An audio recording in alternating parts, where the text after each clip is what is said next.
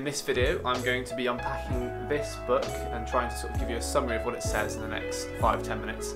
And hopefully it will ask you the question, what does success look like for you? So that's what I'm hoping to get out of this video for you. So, just a quick caveat, and not to take away all of my credibility, but I am both dyslexic and an engineer, so that kind of takes away any kind of reading ability. But really I'm just going to try and show you exactly what this book says from my perspective. So the overall theme of the book is sort of stated at the bottom here, which says making it in business without losing in life. And it's split into 7 chapters, each with a pretty clear heading that really explains what it means. So I'm just going to unpack each chapter a little bit and just highlight a story that stood out to me from that chapter. So let's get started. So the first chapter is don't settle for being money rich, time poor. And it's fairly clear what this is saying. It just says success does not directly equal money. There are many sort of aspects to success, really. A lot of businesses nowadays run on hustle culture, or at least they certainly did, where you just had to work as long as you possibly could to earn as much money as you could. And I think a lot of young people are questioning that these days and asking for better work-life balance, which I think is great. But I think we still have a ways to go with that. And really that's what this chapter is sort of unpacking is, what is more valuable to you, money or time? And I think a lot of people are starting to think that time is more valuable to them. One thing that Rob Parsons definitely notes is that he's not saying that you cannot work hard. He recognises that there are times in your career, particularly if you're younger like me, at the start of your career, where you will have to work longer hours. But the really key caveat is that it does not become a lifestyle or something that you consistently do, because that's when you effectively lose your soul or lose your life, as some people would say. The second chapter is called Believe What You Do Makes a Difference. Now the best way for me to illustrate this is just to tell one of the stories, which is about Rob's father, who was a postman for his entire career. He joined the post office at the age of 14. And one day I think Rob, when he was younger, asked his dad, don't you get bored delivering mail? And I'm just going to read you what he said in reply. So what he said was, "Son, your father delivers the Royal Mail. He made it sound as if the Queen herself had asked him to do it. People rely on me, businesses, armies and police forces, friends and relatives from overseas. I deliver all their letters. You should come with me someday and see somebody waiting at their door to see if I've got a letter for them. It may be about a job they've been hoping for, or from a daughter they haven't heard from in a while. Or perhaps just a birthday card. No, son, I don't get bored." And that shows sort of really what it's talking about, is that it doesn't really matter necessarily what your job is and how directly impactful it is for someone. It's, do you believe that it is impactful, and do you think it is valuable? Have you asked yourself the question, why do I do what I do? The third chapter is called Play to Your Strengths, Finding Your Factor X. And again, it kind of is obvious what this is talking about, is playing to your strengths, finding that thing that you're really uniquely good at and really utilising it. It also challenges business leaders to look for those people in their company that maybe aren't in a role currently where they are being utilised to the best of their abilities. One of the ways that Rob sort of unpacks it is George Orwell's Animal Farm, which is apparently quite a famous story. I hadn't actually heard of it before, but effectively talks about a farm that is currently run by a group of pigs, and these pigs are trying to force certain animals to do different tasks around the farm. And the specific example is they're trying to get this turkey to put up a sign on a tree, and they've been trying to get this turkey to do it for about a year, and they said that they've given it the right training and they've given it all of this, that and the other to try and help it do the job, but it just can't do it. And within this meeting is an owl that sits in but is not allowed to speak. And the owl says, "Oh, well, why don't you get the squirrel to put up the sign on the tree? It's much better at climbing." And the pigs are like, "Absolutely not. No, we've been training this turkey to do it. The turkey will do it." And it's quite clear what the story is about. Is talking about finding what that person, what that character is uniquely good at, and then utilising their strengths. So that's sort of the third chapter. So the question really for you is, what skills or strengths are you uniquely good at? If you don't know the answer to that question, then just ask one of your closest friends or maybe one of your parents, and quite often they can tell you better what you're uniquely good at. Number 4, the fourth chapter is Believe in the Power of Dreams. Now this is a really interesting chapter, as it talks about sort of creativity and how people in business often don't have enough sort of dreamers working for them. A lot of people in business start out as dreamers, and that's how they create their business. but once they start making money and have investors that rely on them, they get a lot more cautious and a lot less creative. And actually we need to allow people to dream bigger. Rob argues that you need dream catchers to help dreamers. And this is just someone who will actually listen to what your ideas are and encourage you in them. And quite often I think we dismiss our ideas that are quite creative and interesting because we just think they're impossible. But just share it with someone and hopefully, you never know, it might come to fruition. So he tells a story of a man who was in a wheelchair, and he had this dream to turn a sort of old patch of land into a park that would be suitable for people in wheelchairs and other disabled people. And Rob was talking to him, and at the time he just said, "Oh, I really don't think that's going to be achievable. That's quite a big ambition."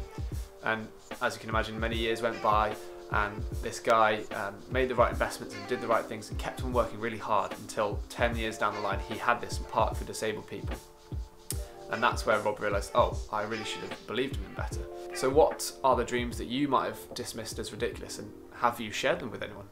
The 5th chapter is put your family before your career, which again is super obvious what it's showing, but it talks about the importance of this, particularly I think relating to people with families as well, less so relating to people my age. But putting your family before your career is really important, he says, and he tells a story which I'm going to read word for word from here because it's so good. A couple of years ago, when I was lecturing to 100 or so businessmen and women, I was in the middle of a session where I was talking about some of the issues I've mentioned above. Suddenly, a man in the middle of the room interrupted me. He shouted out, "It's true that I earn a lot of money, but I'm doing it for my kids." As he shouted, a vivid illustration came to me that I had heard used before. I asked him the name of his youngest and the age of his youngest. He told me that Ben was 2 years old. I then asked him to imagine a long steel building girder that was just 4 inches wide. I said, "Now, we let it along Park Lane. It's on the ground and quite safe. Ben and I are at one end and you are at the other. Would you walk along it towards me for £50? He looked a little startled, but he said he would. Now we lift the girder by helicopter and suspend it over the Horseshoe Fall in Niagara. He'd been there, but I reminded him that the falls were 176 feet high and that 600,000 gallons of water per second fell over the 2,600 foot brink. You're on one side and Ben and I are on the other. It's rainy and windy. In fact, the girder is swaying a little. The water is crashing and thundering below us." I thought I saw him change colour. "Now, will you walk along the girder to us for £50? In no uncertain terms, he told me that he wouldn't. "Will you do it for £1,000? No. $1 million? No. I got him up to 10 million. He still refused. Then I said, "Now imagine that suddenly through the spray you see that Ben has crawled along the girder and is now 15 feet out and frozen in fear. He is screaming." The man didn't hesitate. From the middle of the Hilton ballroom, we heard a managing director in a pinstripe suit yell out, "I'm coming." I said, "Don't forget this moment. You care for that child more than anything else on the face of the earth. Don't be so busy being successful that you miss his life." At the end of the seminar, he came to me and said simply, "You switched a light on for me." Nothing more to really say about that. That's just such a good illustration. The 6th chapter is called Keep the Common Touch. So he simply refers to this as giving dignity to all who you interact with, no matter how high or low they are in relation to your role. He tells the story of this managing director of a company who has arranged for a chauffeur to pick him up every single day at the exact same time. And this managing director sees the chauffeur as just a tool, and the chauffeur is not allowed to speak to him and has to, once the director gets in the car and closes the door, he just has to drive off and go straight to work and not talk to him. Now one day the director got in the car and realised he's forgotten some papers, and so he had to pop quickly back out to the house. Now, as you can imagine, the chauffeur just drove off without him, not realising he wasn't in the car. Now naturally the chauffeur got fired, but you can see the sort of implications of that, and the fact that this guy did not have the common touch. He didn't respect the chauffeur at all, and ended up paying for it in that way by not getting to work on time. So the question really is, how do you treat those who are below you, to the side of you and above you? A lot of times we talk about how when you move up the ladder, the way you treat those who you go past can often really affect you as you come back down and they come up. And finally, the last chapter is called Don't Settle for Success. Make a difference, strive for significance. So he tells the story here of one of his friends who was a chartered accountant, and this guy was on an aeroplane with one other man and a pilot, and the other man owned half of the plane as well as the pilot. And this guy, the chartered accountant, was laying out his life goals for the next 10 years, and really he was laying out how much money he wanted to earn in 10 years time. And he was asking his friend for help and trying to figure out how he could reach these goals.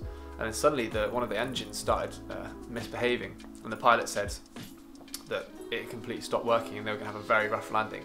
And on a smaller plane, I think that's a bigger deal than on bigger jet planes. And straight away, at that moment, apparently, Rob says that this guy said that his viewpoint completely shifted. His goals had changed from how much money can I make to, can I be a better father, can I be a better son?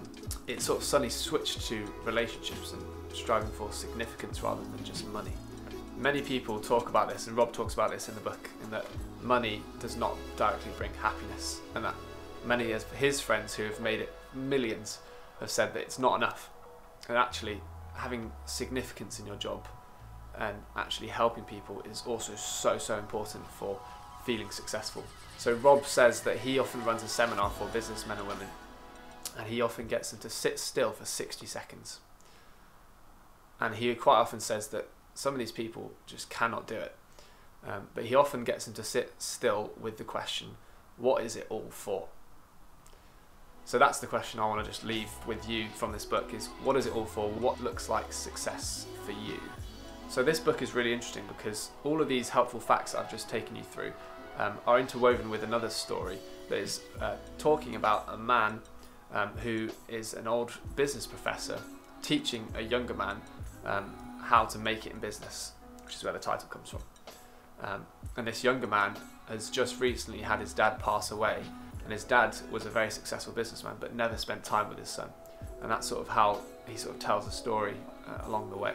So I strongly recommend that if you want to read this and have found this video interesting, give it a go. It was written in 2002, so it is older, but I think it still has a lot of relevance for today. Thank you so much for watching. I really hope you found this helpful or interesting. If you want to watch any more of my videos, then you'll see my latest videos somewhere around here. I tend to make videos about placements, work, and rest and things like that, and productivity. So yeah, I hope you found this helpful, and I will see you in the next video.